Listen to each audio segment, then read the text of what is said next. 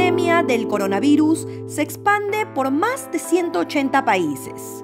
Está amenazando a los sistemas de salud menos desarrollados y afectando a la economía y mercados.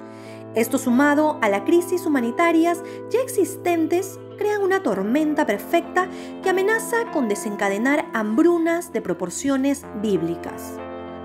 Según advirtió el jefe del Programa Mundial de Alimentos de la ONU, Beasley, el mundo está al borde de una posible pandemia de hambre, mientras múltiples gobiernos de todo el mundo batallan contra la pandemia del COVID-19. ¿Qué países corren riesgo de una hambruna debido al coronavirus?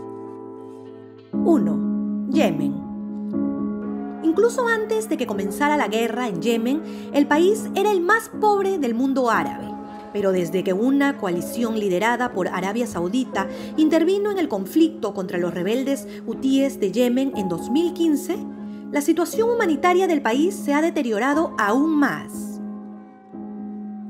2. República Democrática del Congo. Más del 15% de la población del país sufre de inseguridad alimentaria grave, lo que significa que se encuentran entre las 30 millones de personas en zonas de guerra alrededor del mundo que dependen casi por completo de la ayuda que reciben. 3. Venezuela. De acuerdo con el estudio, son más de 2 millones de venezolanos, que equivalen al 7,9% de la población, los que se encuentran en una situación de inseguridad alimentaria severa.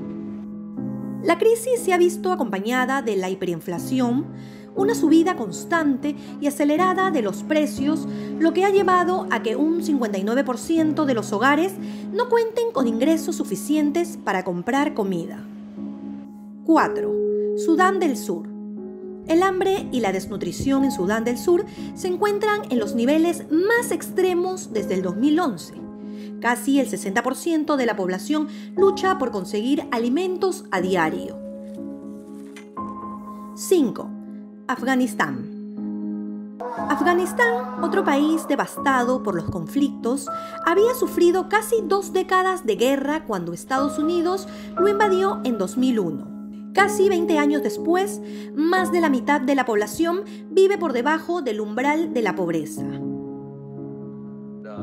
El jefe de la agencia reconoce que le preocupa que el golpe económico de la pandemia ocasione que varias potencias limiten su capacidad para donar fondos a las operaciones humanitarias y que las restricciones para combatir la enfermedad puedan dificultar el movimiento de alimentos.